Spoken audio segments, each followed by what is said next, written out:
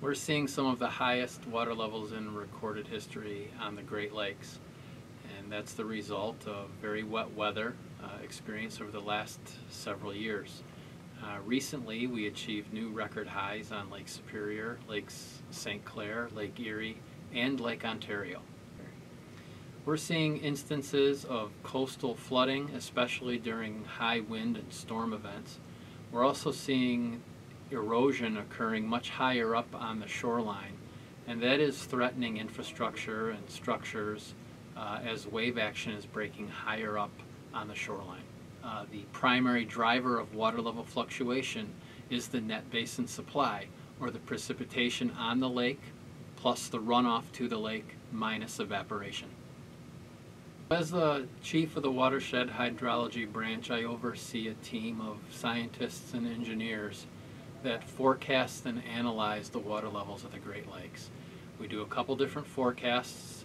Our monthly bulletin is our 6-month forecast that extends out 6 months, and that takes into account current water level conditions as well as projections of water levels based on weather patterns and other variables that the H&H branch tracks daily. The products are available, may give an idea of where water levels may go into the future, and also we have the great ability to explain why water levels are currently where they are.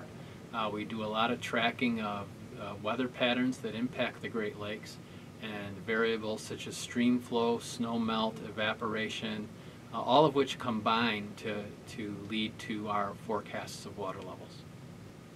We do a lot of our work in coordination with other federal agencies like the National Oceanic and Atmospheric Administration, the USGS, both of which are on the United States side, as well as our Canadian counterparts in Environment and Climate Change Canada.